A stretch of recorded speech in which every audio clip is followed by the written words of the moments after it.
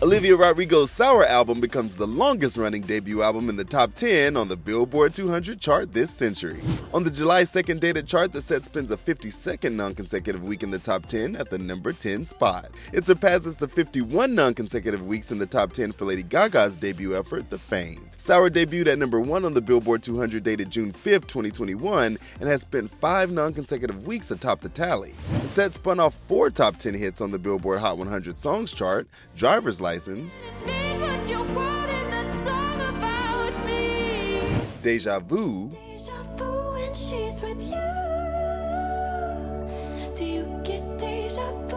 Good For You,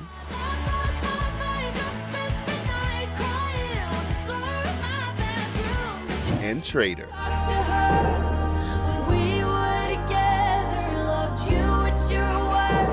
In total, Sour has earned 3.7 million equivalent album units in the United States through June 23rd, according to Luminate. For more on the Billboard 200 albums chart and Olivia Rodrigo, head to Billboard.com. This is Billboard News.